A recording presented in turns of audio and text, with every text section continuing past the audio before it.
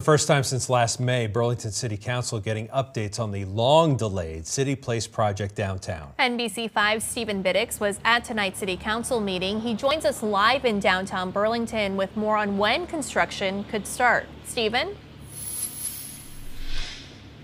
Alice, construction at CityPlace in downtown Burlington could now begin as soon as November. David Farrington representing CityPlace partners tonight in their presentation. They are planning to start on the south building first, which borders Bank Street. That building will create 400 apartments, 80 of them being affordable housing. Champlain Housing Trust will be in charge of the affordable housing for that building, and their plan still calls for retail space on the first floor of the project.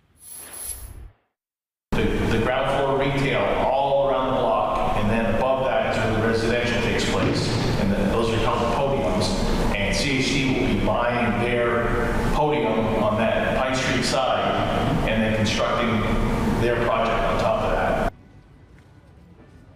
The project is expected to bring thousands of jobs to Burlington, generating more revenue for the city. And there will be no action by City Council tonight, but at one point developers and Mayor Weinberger joined City Council in an executive session to discuss confidential finances of the project. Live in Burlington, Stephen Biddix, NBC5 News.